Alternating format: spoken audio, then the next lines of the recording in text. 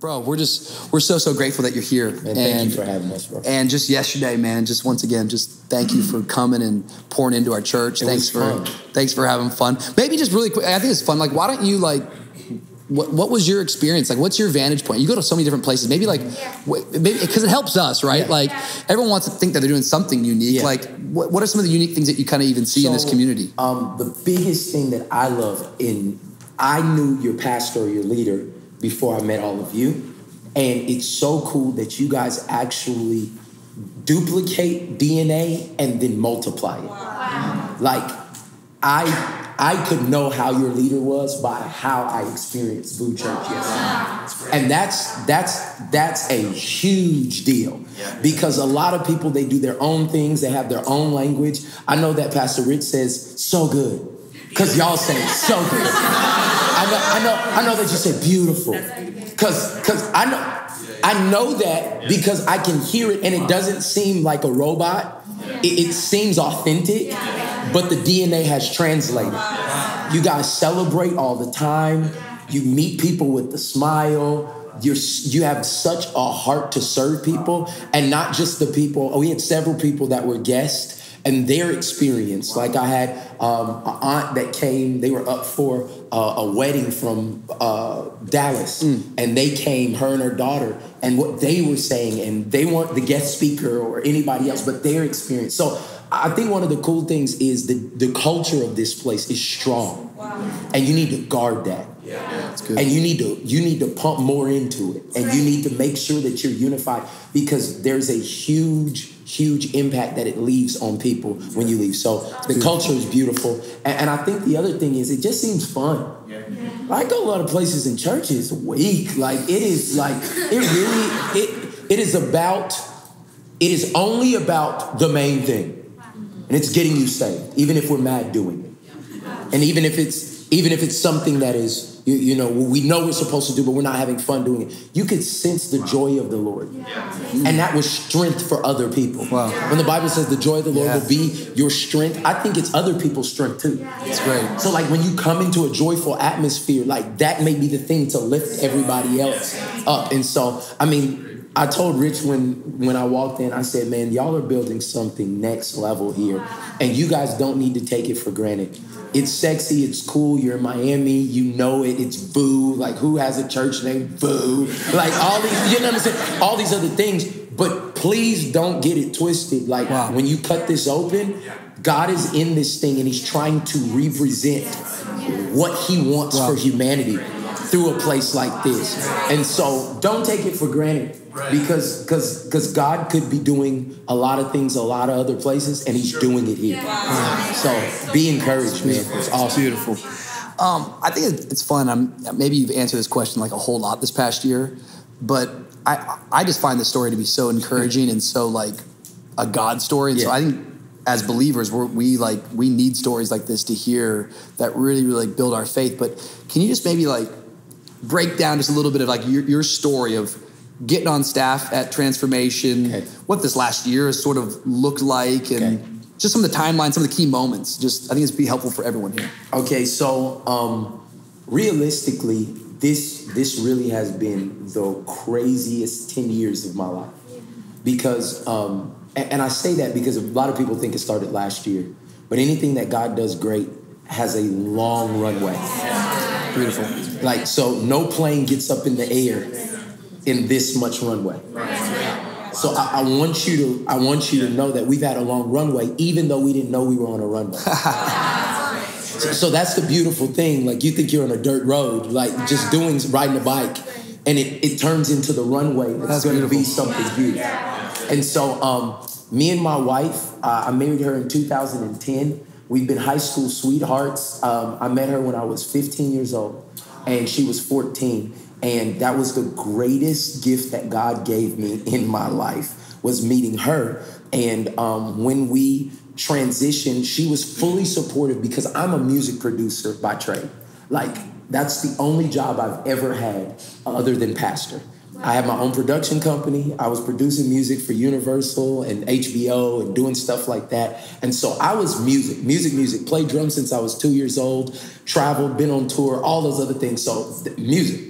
And so it's so crazy how God will mess up your plan to get you in purpose. And so we were en route to moving to LA or New York. And my parents, they're people of prayer. And my mom and dad, man, they're the most beautiful people, and I honor them because they will obey God. In 2008, they started a church. And I told them, this is the dumbest thing you could ever do. Like, y'all are 50-something years old starting a church, like, and you can't even start on Sunday mornings. You're going to have to do on Sunday night because they're full-time itinerant ministers. And so they were usually preaching somewhere on Sunday mornings and then would fly back so they could preach to their church on Sunday night. I was like, this is dumb. Don't do it. And I didn't go for 8 months. But God knew the only way that I would get in ministry is if he put my parents in a position that they needed help. So I didn't go for 8 months, and I was running sound at the church. It was called Greenwood Christian Center. I was running sound at this church when I wasn't out of town on tour. And so on Sunday nights, about 8 months into my parents starting the church, Spirit and Truth Praise and Worship Center. That's a good name. That was powerful, anointed walk-in. Oh my God. Just the name alone. Right there. That'll preach. Yeah, bro. Wait till you see the logo. I'm not playing. So we literally, I felt like, man, it's my family. I got to at least help them with the music. So I started going to Sunday nights to help them with the music. Maybe 4 weeks after I started helping them with the music, my mom comes to me in this deep prophetic kind of tone, and she's like, God told me you're supposed to do something with the youth. I said, you have 4 other sons. And you only have 7 people in your church. Why would I be doing anything with the youth? She said, God said you're supposed to do something with the youth. Wow. And so about a month later, I said, okay, if you want 4 people in your church, we're going to do it. And I was just being sarcastic and just a brat, just because I didn't think anything of it. And so we started, and God told me 4 things before I walked into the room. And I had never studied. I had never preached a message. I'd never been in front of anybody. He said 4 things. He said, I want you to be real. I want you to tell on yourself. I want you to love them first and don't judge them. Wow. That's it. So I walked into the room. It was 7 people. Brenton was there. Jonathan was there. It was 3 of my brothers, his brother and sister. So that was 6 and 1 random person. And we started on that first day, and it was called So Fly. And they named it Sold Out Free Life Youth. So Fly. Our mascot was a fly. That's good. It was great. And for the next 6.5 months, I would go in there and I would be myself. I would use Bible stories that I learned from like McGee and Me, and like I'm straight. State expectations. Yeah, bro, like the Odyssey. Like I was like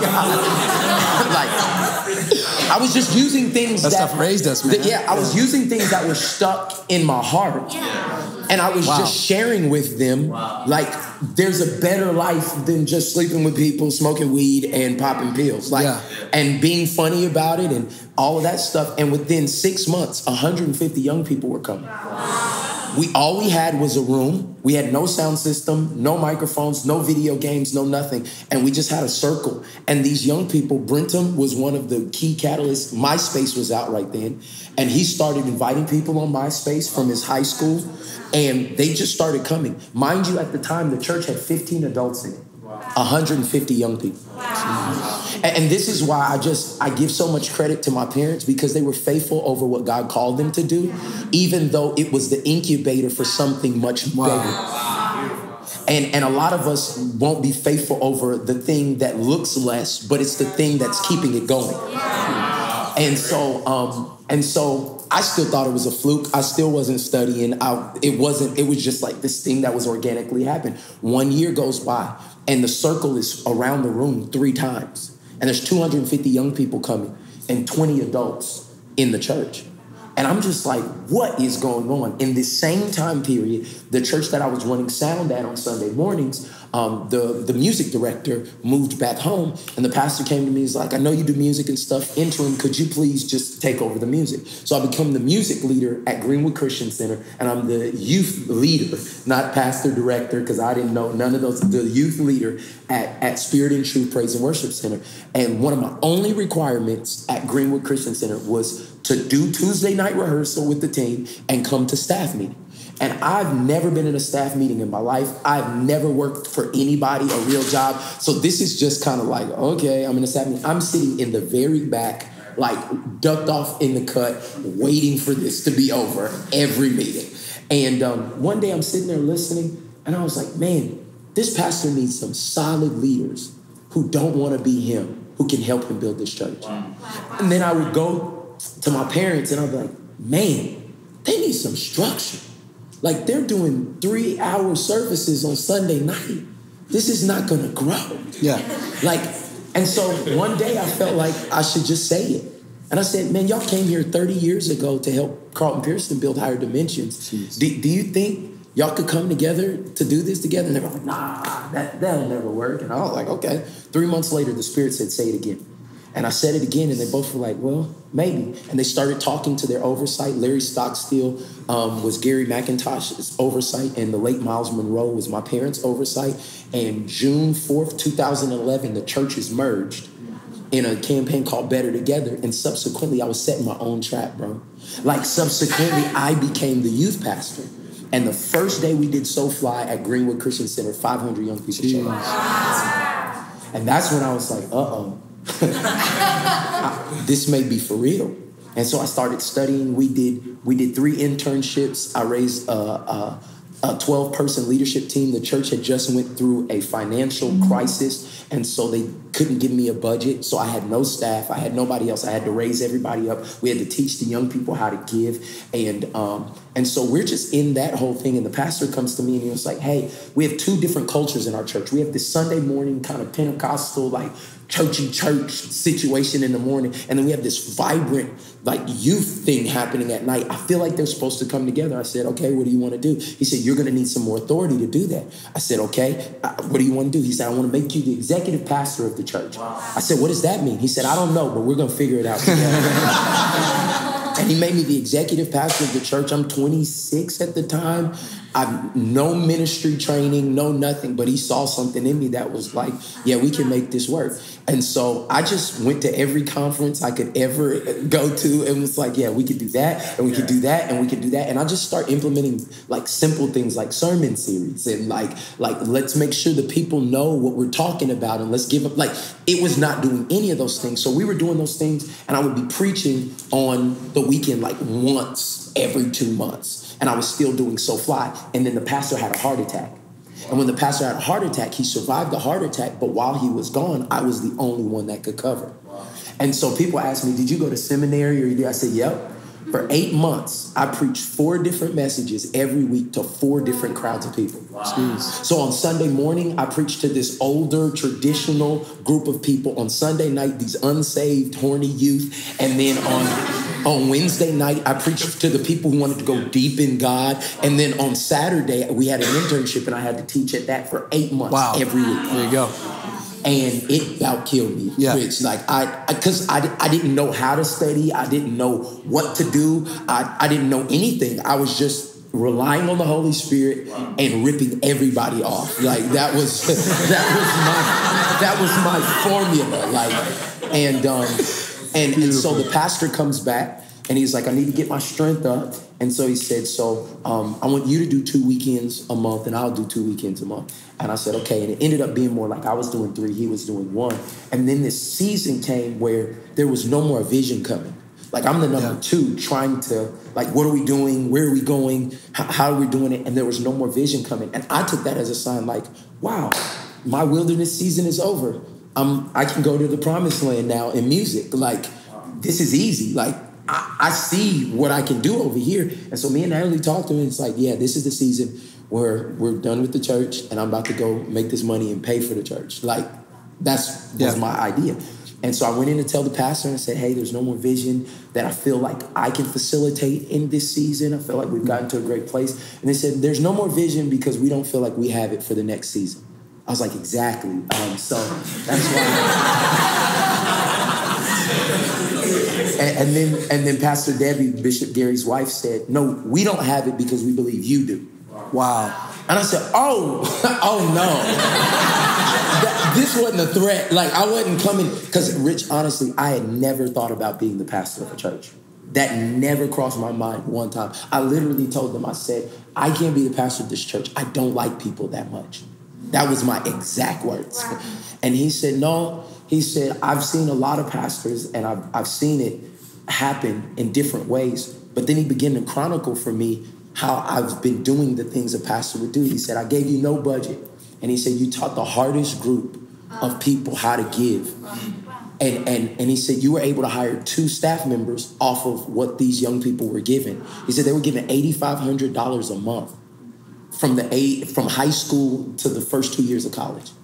He said, you taught them with no manipulation how to get. He said, that's what you're going to have to do as a leader. Wow. He said, you raised up a 12-person leadership team who stayed faithful for 3 years with no money. You didn't pay them once. He said, that's what you're going to have to do. Wow. And just begin to chronicle for me, and I didn't even see it. And so me and Natalie began to pray and talk about it. It was like, maybe this is it. But the thing that got us is he said, I assure you, don't worry, it'll be 5 years from now. So he said, 2019, you would be the pastor of the church. So in my mind, I was like, okay, so now I kind of know where we're going. I can get ready. I can go back to school. I can make friends with Rich Wilkerson. Like I can do some things so I can be prepared for this. And this was May 2014, September 2014, in a random Sunday, he gets up and says, and this is why next year, Pastor Mike will be your new lead pastor. I grabbed my wife's knee so hard on the front of that. And I said, did he tell you something he didn't tell me? And she was like, no. And we're just sitting there smiling. And I was like, I don't even know what's going on right now. And it wasn't even 6 months later that the tide began to change. Like when he said it, a leader rose up in me. Like I could feel it. Like I could feel like I'm supposed to change this. I'm supposed to do something. And so February 1st, 2015, 3 days into our 21 days of prayer and fasting in January 2015, the Holy Spirit told him, he said, if he's not the pastor February 1st, it's not going to be good. And he called me right out of prayer and he said, we about to do this thing now. And I said, do what then? He said, you're about to be the pastor of Transformation Church. February 1st, 2015. And all I can say is there was a supernatural grace that came over me and Natalie's life when we were handed that baton.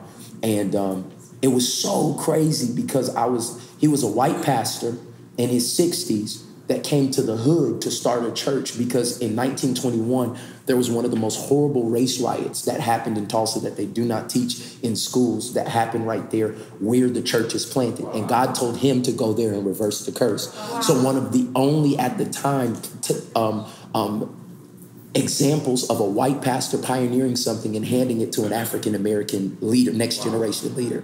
And so this was like the culmination of reversing the curse in this area. And when I stood there, it was an all-black church pastored by a white pastor. And God told me, he said, you're not supposed to do it like this. He said, I want you to build a multi-church. And I said, okay, God. And he always tells me 4 things. Like, I don't know what this 4th thing is, but it's right before I got up there, he said, I want you to say this the first day you become the pastor. He said, you're going to be a multi-ethnic church, a multi-generational church, a multi-campus church, and a multiplying church. And I want you to tell them on the first day that's what you're going to be. So I stood up there. We got a video of it. And I'm standing there shaking. I'm like, hello. And I stand up there and I say it to everybody. And at the time, we were none of those things. And Rich, all I can tell you, man, is the grace of God has overshadowed every one of our deficiencies. Wow. And if you walk in a Transformation Church right now in the hood of Tulsa, it's 60% white people. And I'm dressed in Jordans and ripped jeans and Yeezys and hoodies, and there's middle-aged, like, I mean, the whole Glee Club is at. I'm not playing. Our church looks like heaven. Come on. Like, every generation, grandmother, all the way to grandchildren, sitting on the same row, worshiping God together. And so we've been able to see God do exponential things through the plan that he had set in motion. And that's how we kind of got to the Transformation Church side of it.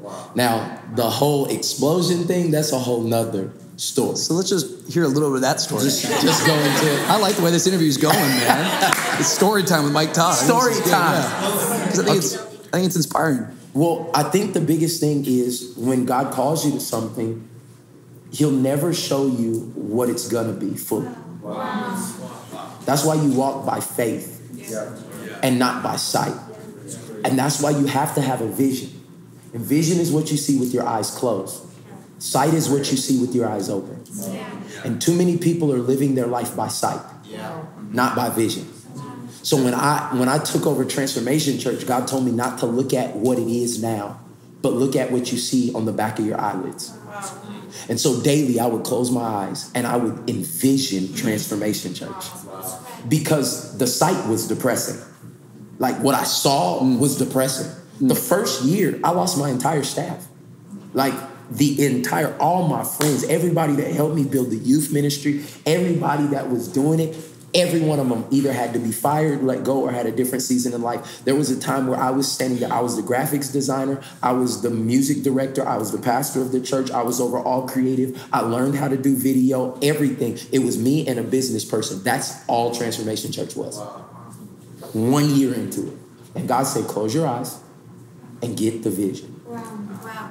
And so that season was super hard because I always thought I could do it if I had a squad. Like, as long as I got a team, like, we can do it. And God was like, yeah, no team.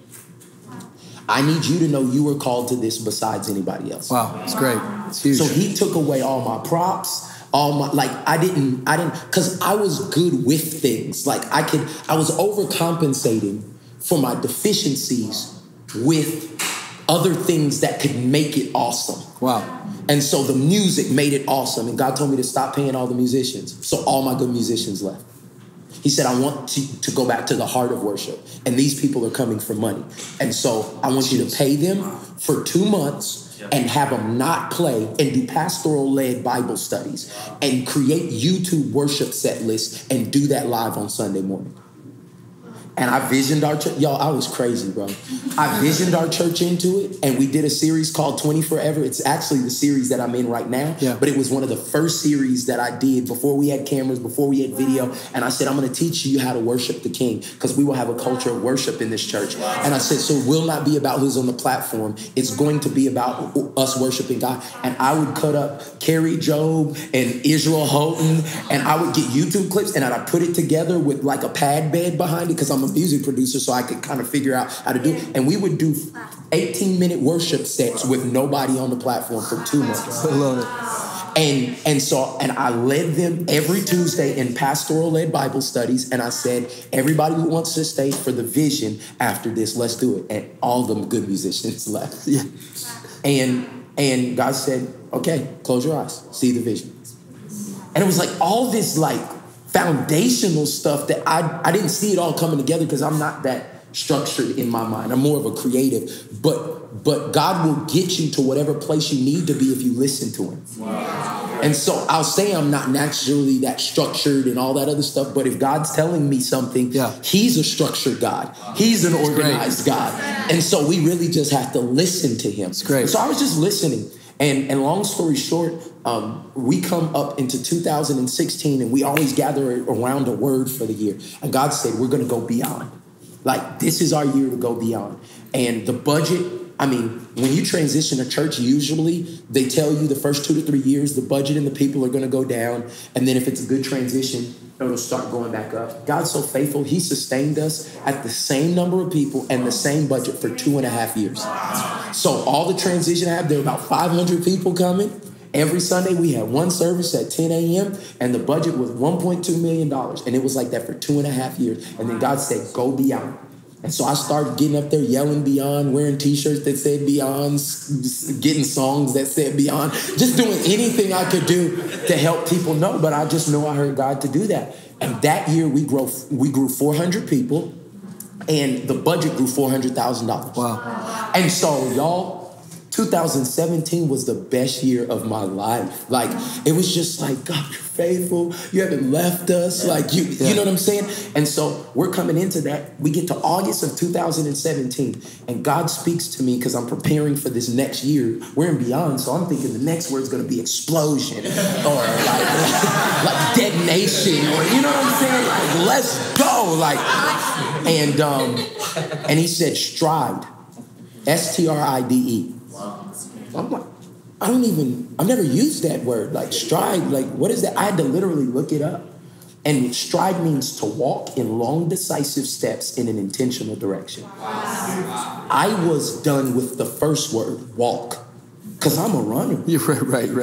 Like you give me this much, I'm gonna rip a hole in it. Like, and that's my nature. Anything I'm giving, I'm gonna grow it and all this other stuff. And God said stride. And so for 3 months, I just acted like God missed it. Like, this wasn't the word he said. Like, the team was asking me, what's our word? Because they got to print T-shirts for it and all this other stuff. And I was like, I don't know. Like, maybe it's something that God's doing. And God kept saying stride. It all culminated December 5th, 2017. So we're coming up on almost a year anniversary.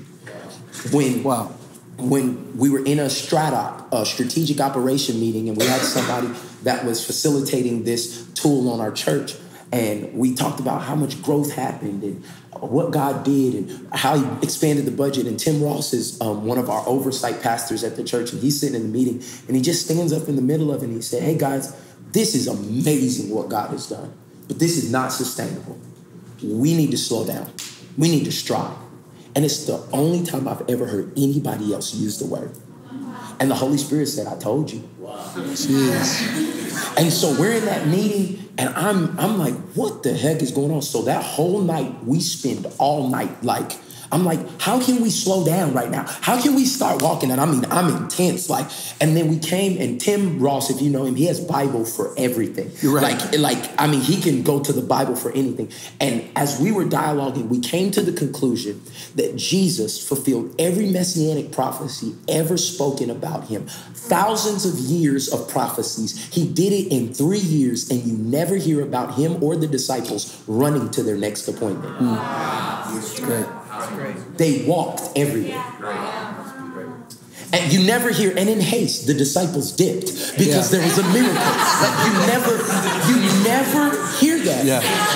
And they walked to Samaria, and they walked. And I mean, this is the king of the universe, and he could have at least had a horse or a carriage. And the only time we find him in the Bible on an animal, it's a donkey, a walking animal. Wow. It's beautiful. Bro, I have, like, the revelation I have around this is so crazy. And so I said, okay, God, we're going to stride. We're going to do less so you can do more. And this was the phrase he gave us. You need to find the pace of grace. Wow. Like, there is a pace that I will give grace for. And pace is not fast or slow. Pace is set. It's beautiful. So right now, if I say, everybody clap with me. Come on, everybody clap with me. Let's speed it up. Let's speed it up.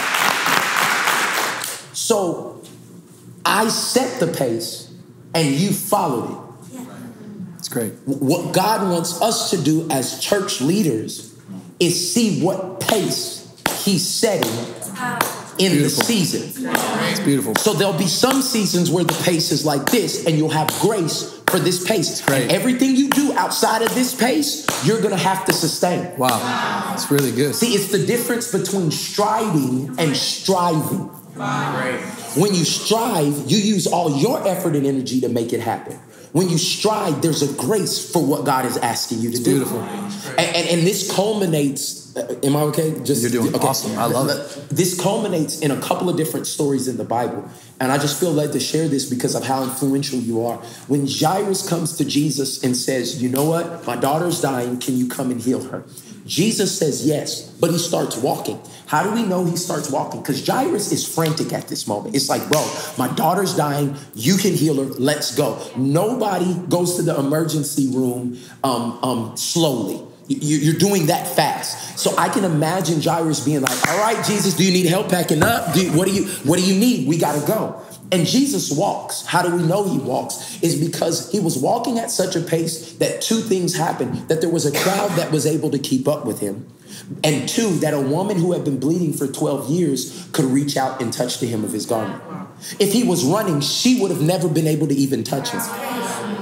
So he was walking. And it's crazy because Jairus, in my mind, is probably out in front. Jesus in this crowd is here. And Jairus is probably turned around backpedaling like, hey, come on. And Jairus kind of represents Western culture right now. And even in the church, like, we got to grind, we got to hustle, we got to make this happen. We got to make this, we got to do this. And God told me, you can't make my plan for you come to pass more than I want it to come to pass for you. Like, I knew this before you did. Like, and so what ended up happening is Jesus doesn't just keep walking. He stops and he turns around and meets the need of this woman. And I imagine at this moment, Jairus is like, what the heck? Like, we're going to miss this opportunity. It's going to pass us by. Like, we had a window of opportunity to kill this, to crush it, to make it happen. And we're going to miss it. But Jesus is not rushed because he's in the pace of grace. You know the story. When he turns around from the woman, they come back and say, hey, your daughter's dead. Don't even bother the master. Long story short, Jesus is like, no, I'm still coming because I'm graced for this. And he gets to the house. He heals the woman. Long story short, that because Jesus was in the pace of grace, because he wasn't running to the situation and he was walking to it, he was able to heal two people's issues in one day because Jesus found the pace of grace. And so God was just telling me, he said, Mike, there's a pace that I'll give you and I'll set that I'll do more when you do less. Because at the end of the day, I'll get the glory and you'll still have your health with your wife. Like, I'll still grow the church and people will still like you because you're not an a-hole. Like, because a lot of people get in this make it happen thing, and then they lose who God created them to be, trying to build what he called them to build. And so this culminates at this moment. We go in to start striding. I stand up and I tell my staff that next day, I said, guys, we're canceling Christmas. And we had a huge Christmas production. This is the second largest time where souls come into the kingdom. He was like, cancel Christmas. I want you to stride. And I was like, guys, I don't know what we're doing, but we're going to have a regular service on Christmas. No special flyers, no special music, no nothing. We're just going to do it. And I just feel like we need to stride. And all at the same time, my whole staff was like, and I was like, okay, let's see what God does. So we're twiddling our thumbs. December 10th, December 15th, December 20th. Like, and I'm feeling anxious because I feel like as a pastor, I'm failing. Like, we're about to miss people. Our window is about to close. Like, what's happening? December 22nd, a girl that I do not know, does not go to our church, posted a 10-minute clip of me preaching on relationships on Twitter back in August when God gave me the word stride at the beginning. And she posted it on Twitter, and 2 million people saw it in 48 hours. Wow. Y'all, I can't make this stuff up. And literally since 6 months after I became the pastor of the church, we have been putting everything that we did on Sundays on YouTube. And so we had 1,800 YouTube subscribers. And if 300 to 400 people watched our sermon back on a week, we were literally high-fiving in staff meeting because we almost saw as many people that were in butts and seats on virtual church, and we were creating a win out of everything. And all I know is I have 4,000 Instagram followers in December of this past year, and every day it was going up 10,000 people. Wow. So like 14,000, 24,000, 34,000, like for a month. Every day, 10,000. I'm like, what's going on? Because I wasn't even on Twitter. Chris Harvey, my man right here, he started a Twitter for me and just started putting quotes on it that I would say from Sunday. I didn't even know I had a Twitter. So this, but this is how I want you to see. It was almost as if God was like, I want you to do less. I wanted to know that this was in your heart. Because what I want to do with you, I want to know it's all for my glory. And I mean, 30 days, we went from 1,800 YouTube subscribers to 180,000. And I mean, it just, since then, it's just been one thing after the other, after the other. I think, how many people are subscribed on YouTube right now? Almost 500,000 people in the past 9 months. And so every Sunday, like, we post our sermon up on Monday at 12. And did it go up today? At 12? Okay. You just got to check. He's in Miami right now, so I'm trying to make sure birthday the team weekend. Is covered. Yeah. But it goes up at 12. And by Saturday at 12, 100,000 people have watched it. Wow. And these are the things that you can't plan. You just can steward. Wow. It's great. And so for us, it's been a lot of people like, where did he come from? And then people call and they're like, bro, who did you hire, bro? Who's your marketing? What's happening? We've been doing the same thing on Instagram and all this stuff for the past 4 years. Yeah. You can go back. Like, if anybody wants to do a case study, I've been doing the same thing. This is a story of being prepared for whenever God blesses you. It's beautiful. We've been consistent when I had 24 people liking my pictures of me and Natalie. Like, I post a picture date night and 24 people would like it. And it was consistent, and now 24,000 people will like it. Like, it's not about what we were doing. It was about God knowing we were ready to handle what he wanted to do.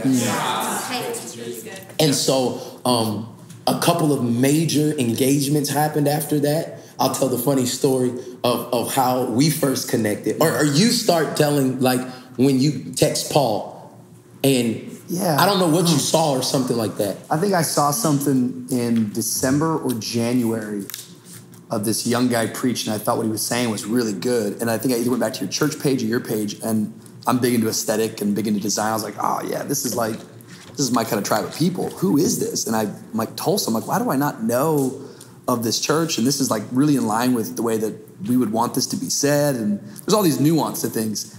So the only person I knew in Tulsa is Paul Darty. I'm like, Paul, who is this guy, Mike Todd? I was like, give me his number. I want to reach out to him. And he's like, oh, I've known Mike for years. And he sent me your number. And then I think I stalled on sending you a text. I can't remember why I didn't. And then I think it was in January. Me and Oliver and Nick were at Fellowship Church. And I look at C3 speaking. I look over, I'm like, you got to be kidding me. Like, this guy's here. And so then we connected. Yep. And I think months later, I even showed you my text with Paul, like trying to figure out. But then this is the best story ever. This is like, it's almost annoying to even say it loud, but it's fun because we're all family here. But like, Mike, man, I really need you to come and preach the Sunday after Easter. I would be honored to have you at VU. So I got to be out that day. I think our church would love you. Just wanted to introduce you. He's like, oh man, I would love to be at VU that Sunday. Unfortunately, I'm preaching for Stephen Furtick at an Elevation that Sunday. I was like, man, I should have sent that text back in December. But I mean, and God's honestly like, but it's just indicative towards the season of life. It's like, no worries, man, no worries. Like I would probably go with that one too. But it's crazy. Like, literally, Natalie was sitting right next to me when I made that text, and I was like, Natalie, would you ever imagine that I would be saying no to Rich Wilkerson because I'm about to do Elevation Church? Did you ever think that God would use us in any way to be able to do that? And I'm sitting there like in awe, like, God, how did you do this? And all he said is, I never pick people who are qualified. Yeah. I always call people, I always qualify people who answer the call. It's beautiful. That's it. That's who Paul was. Paul was killing Christians, had an encounter with Jesus, and he said yes to the call.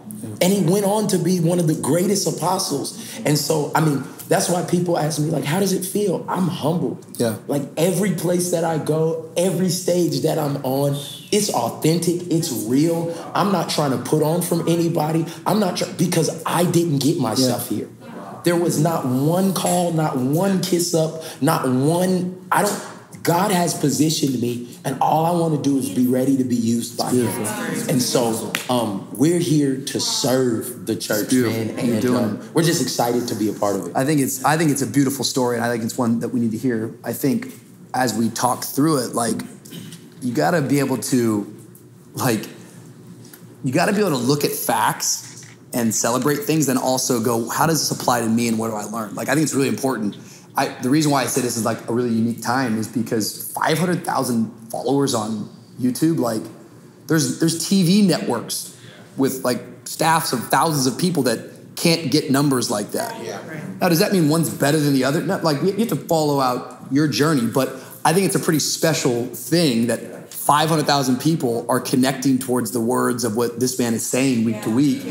And rather than ever be a critic of that, we always, as a culture, want to be a celebrator of that. You know, we're called to be fishers of men. We don't get to do the catching, we do the fishing, but it's always amazing when you go, yo, how you catching stuff over there? Like, let's talk and you learn. What I love about Mike's story is Mike's not up here going, yo, like I'm the man because of this. You actually hear that I've been doing the same thing when it didn't have the popularity, when it didn't have the connection points. And that's what we always have to learn in these moments. And so I want us to always be that both and kind of culture. Wow, let's celebrate what God's doing somewhere. Let's learn from it. But let's hear the facts. The facts were that I'm stewarding the small moments. And I just always want us to be a church. And the reason why we're even talking to Mike this way today, because if we're not careful, we can look on and go, wow, it's awesome. And then compare what you feel like in your life is not awesome and feel less than when it's actually not the story. We're missing the story if that's what we're doing from our perspective. And I just want to continue to publicly say, like, I just think that there's so much more to come for you guys. And I love your heart. I wanted you to come back in December because I think you have so much more to say and so much more to share. And I was texting him the other day. He had written me, which is, by the way, this is like everything he does is like textbook the right way to do things. Before he came to our church, he texted me going, hey, what could I be saying that would help you right now in this season of your church? Do you know how many people come to preach and minister or share that don't ever ask that type of question? So it just already shows his heart. But what I said to him was like, bro, just share what is ever inside of you, what you're fired up about. That's what's going on in the season of our church. But just know, like, you're going to be coming for the next 30 years, so you don't have to say it all on one Sunday, you know? And I don't say that to every guest, but I said to these guys, I think there's a whole lot that's in them that only through time can it all come out of you guys. And I think it would be, I know we got some time, and I appreciate you going to lengths of that. I love this. This is my thing. You're the best. Maybe for a moment, just because like sometimes it's easier outside of your own like world that's familiar with you and that you're leading. I'll say it for me. Sometimes it's easier for me to be vulnerable and honest outside of the world that I'm trying to lead. But where do you feel pressure right now? When you're preaching, are you preaching to the 500,000? Or are you preaching to the few thousand? Like how do you separate the two? There's always a presence of mind. You're supposed to be going into a rest a little bit here now. I already asked you to break your rest to come over here, but hopefully that's in your pace. But you have to still think about even today, like, man, did the content go up? What right now, a year from this whole experience, where is there new pressure? Where is there less pressure? Got you. Is that appropriate? Yeah, no, this is good. I think the biggest thing for me, I'll start with who I'm preaching to. We have a target audience. I have a target audience. His name is Stormy. Through Strat Out process, I'm preaching to the same person every Sunday. And I'm preaching to everybody that affects him, but he's my target. So Stormy, we identified this with our team, is a culturally relevant 28-year-old dad who's not married. He is obsessed with convenience. He wants a crew. He desires to be in what is cool in culture, and he's looking for peace, and he's concerned about image. That's what I'm preaching to every Sunday. Wow. So why I wear the clothes that I wear, why I talk about my wife, why I do certain different things, he's my target audience. And the thing that I found out is Apple markets to a 13-year-old teenage girl. That is their target audience. And think about me taking a wet tennis ball that I put in paint and then I throw it at a target. If I hit my target, I hit other people with the splatter. If the church would ever find their target, we would get everybody else with the splatter. And so for us, if I target Stormy and I hit him every Sunday, his baby mama's gonna come to my church because she was like, he acting different. He loved me. And so I get her. Stormy's mom is gonna come because she said, I've been working with this boy and praying for him for 6 years. Who's got him doing this? Stormy's crew is gonna come because they just do everything together anyway. Stormy's boss, who he works for, is gonna see the change in his attitude. Who's a 60-year-old white gentleman that he works for a car company? He's gonna come. So if I hit my target audience, it's great. It's beautiful. It's helpful. So for me, and everybody's target audience isn't the same, but we identified like Stormy, and honestly, Stormy's my little brother Raphael. That's his life, and so it has a deeper connection to me, because if I ever get my little brother fully on fire for God, like, we can fold the whole thing up and I'm good. And so if I'm that passionate about seeing other people's children, other people's brothers, other people, and so that's our target audience. So the reason people ask me, like, why do you put secular music behind your clips? I can't focus. Like, this is not for you. Yeah. Like, I didn't put this clip up. You came to the church and you know the YouTube link. Go watch it there. There's no music behind it. But when I put this commercial up on my Instagram, I have a target. And if I play a Drake song underneath me talking about the grace of God, it may allow him to stay there for 30 more seconds to where I can grab his heart. And so it's not just like, oh, we're trying to be like the world. I'm trying to reach my target. That's great. And so, you know, I don't say those things publicly, and we don't go back and forth on social media with people, but there's a method behind this. Yeah. Because if I get my target audience, everything changes. It's beautiful. And so there is pressure there to be able to make sure that I'm speaking to him in a culturally relevant way without compromising. Wow. And Jesus did this so beautifully. Like he could literally, when he's standing with the woman that was caught in the act of adultery, and he's able to stand with her and not condone what she was doing, but not lose his conviction. Yeah. That's what I want to be. Like, I want to be the guy who can stand with whoever that everybody knows is like living the most backwards against God life, but then have the rapport enough to say, but go, but don't do that no more. Yeah. Don't sin no more. That's not going to help you. Yeah. And so that's where a lot of the pressure comes from, is because I got this churchy group over here, and I got these unsaved people like, bro, the shade room. I don't know if y'all know what the shade room is. It's basically like how would you describe it? Like a gossip blog for all celebrity crap. Like, but it has almost 15 million followers. Yeah. They text me on Saturday and was like, hey, would you be willing to come on the Shade Room live next Sunday and speak to all of our people for 5 minutes about Jesus or whatever you want to talk about? What? But somewhere along the way, I was able to get to somebody who doesn't even, I mean, it's trashy, it's raunchy stuff, but they feel like, but maybe he could speak to it, and somebody, if they want to hear it, they'll be able to listen. And bro, we're a secret agent church. Bro, we pray and fast more than anything you could ever, like, we're not out here just trying to be cool. There is a deep well that we put in so that when we present, it's more samurai.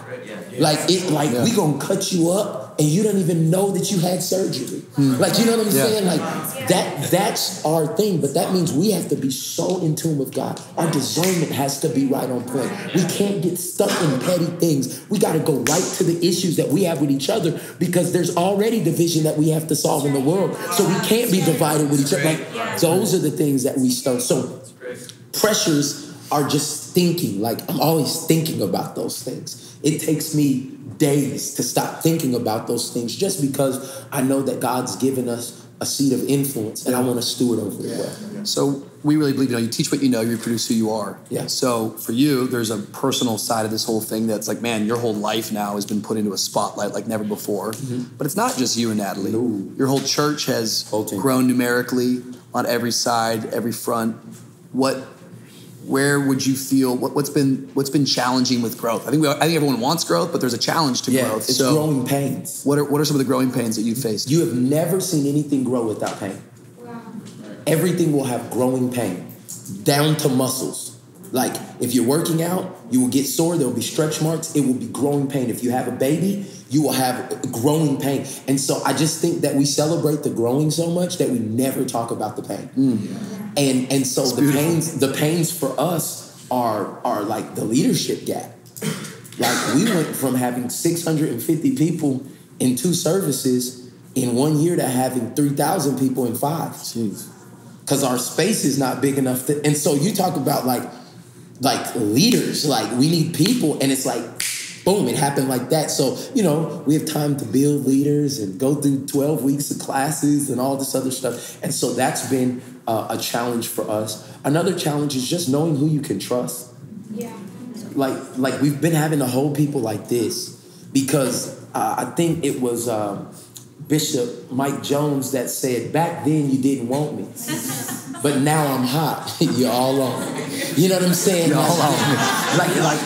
But that's good. But what ends up happening right there is that there is a fandom that comes with what God is doing, and so you don't know what people's motives are. Are they? Where were you at last year? Like, when we needed some serve. Now you want to serve the pastor? Like, you've been like, it's just all of those different things. So it takes a lot of discernment, and my wife is my discerner. Those eyes can see right through everybody, and so I'd be like, oh yeah, that'd be great, and she's like, and I'm like, what are you talking about? Like, they said everything right and they did everything right. She said, no. There's something there, and I have to trust that. And God, and the few times I haven't, and I was like, no, you need to listen to me. I'm the man of this house. I'm the pastor. It never works out well. It doesn't work out well. She comes back and she's like, I'm not gonna say it, but I told you so. And so those are the things. I think the other dynamic is just our family. We have 3 kids under the age of 5. And so the dynamic, and our middle son is special needs, and we're believing God for a miracle with him. And so it's just everything's growing, everything's pooping on itself, everything's screaming all at the same time. And this is the only thing I can rely on, that I was graced for this pace. That's right. It's beautiful. So that's why I don't take. It's beautiful. That's like at the beginning of the year, and I've told you this, but I'll just share it publicly. Like at the beginning of January, when God told us to stride, he said, you only need to do 2 engagements a month. You only need to leave Tulsa twice.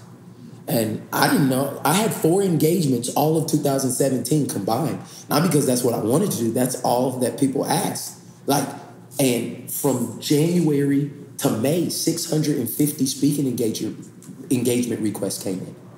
So it was literally, what'd you say? Yeah, my wife had something to do with that number as well. Yeah, right. My wife and the yeah. Holy Spirit. Thank you, Holy Spirit. Yeah, thank you, Holy Spirit, for my wife. But we had to find the pace. And so just listening, obeying that saved us.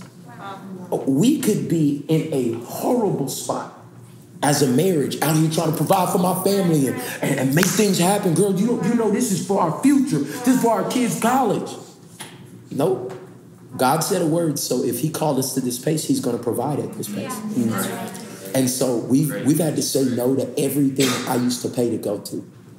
And I think the biggest thing for me, Rich, the biggest doors in the world, where I know there's thousands of dollars on the other side of the yes. And other people, they may think it, but we're not balling. Like, we are on the come up. Do you hear what I'm saying? And I say that to be transparent, because a lot of people would think like, oh, they're doing it and he wearing off-white shoes and stuff. Those are gifts. Like, people are giving me those. Like, I want to be real, because people think that it's something that it's not. And for me, like, we're still on our come up. So me saying no to things is trusting God. It's not just saying no because I got so much we can say no to it. It's saying no and knowing that was $20,000 I said no to. That was possibly a connection. And my no, this is the thing, my no has become anointed. I have an anointed no. And that sounds deep, but anointed just means God's approval. So every time I say no, God says, that's my boy. Because of that no, I got something over here that's not going to take from you that's not going to do this. Because you can find out if it's God if he blesses and it adds no sorrow. Isn't that what the word says? Beautiful. The blessings of the Lord make rich and add no sorrow. Things that we are calling blessings a lot of times aren't because they add a lot of sorrow.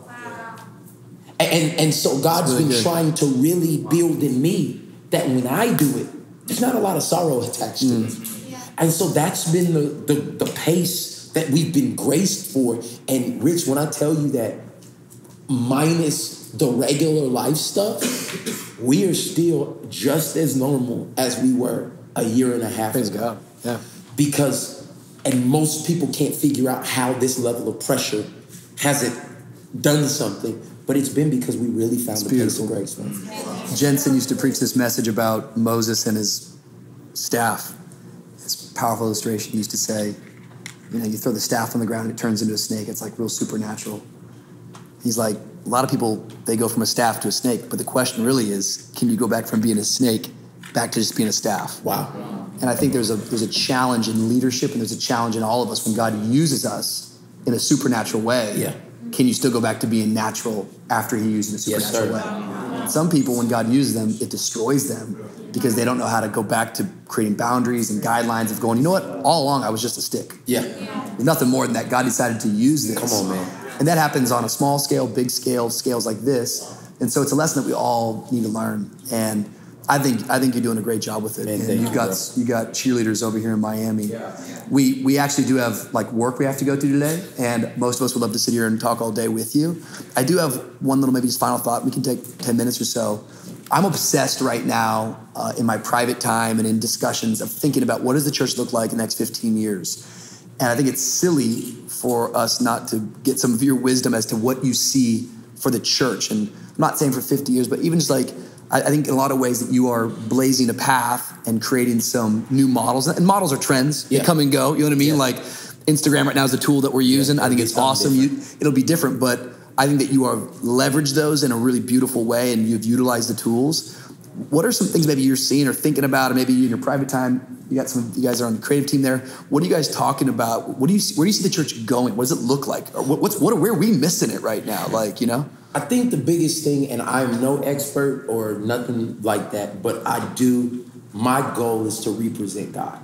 And that's why I wear it on my clothes and my jackets and everything like that. It's three things. It's to represent God, which is show God differently.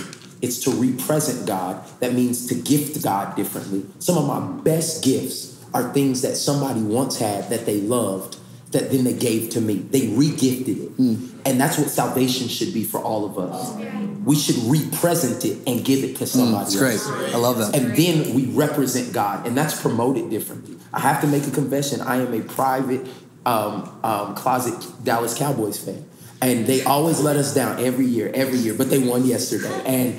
And what ends up happening with that whole thing is that I see grown men in snow that own law firms go to a stadium, pay hundreds of dollars for tickets, take off their shirt, paint a star on their belly, and scream for a team that's going to lose. But they promote what they believe in. And there's been this thing in the church where we do not promote not somebody who may or may not win a victory for us, but the one who has won the eternal victory for us, and we won't promote it. And so that's what I'm called to do. And it's for lost and found people. And lost people are God's passion, and found people are God's people. And so a lot of churches pick one or the other. But I believe it's both of them, but it's for one reason, transformation in Christ. And that's our vision as a church, but that's my personal vision. And so I think that's kind of where the whole church has to come to. That's where I see unity being a huge factor in this next mode of ministry, is that the more we can do together, the more the world will see what Jesus has really done. The church is probably the most divisive place in humanity today because it's territorial, like it's your kingdom and my kingdom. But there's only one kingdom. And all of us have different parts to play in this kingdom. And if I'm trying to build my retirement fund with Transformation Church and you trying to build this nest egg over here, we will not collaborate. But if we trust God to build his church, that's good. Like Like I told Nick, I was like, I'll come 4 times a year. Like just put me on every quarter and I want to help build what God's doing here.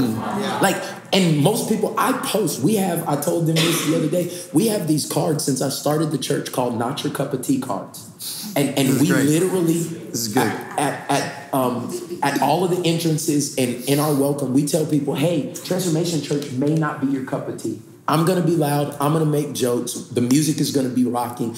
And you may not grow in this atmosphere. What we have done is we have found about 15 other churches in the area. And we suggest that these are some churches you can go check out so that you can grow. It's great. Once every few months on Saturday when every pastor in the world posts, come to my church tomorrow, I post, hey, we would love for you to come to TC, but here's some other amazing churches who have prayed for you, prepared for you. And I post pictures of the pastor. I post pictures of their location. I put their Instagram. I go and take the time to be their PR agent and push them. Because until we become a kingdom organization, it's great. This is all competition in the name of Jesus. That's great. And I think that he's not blessing that anymore. And I agree. And so what you get is what you have. And I just believe God can do so much more, man, if we build together. So. It's beautiful. It's beautiful.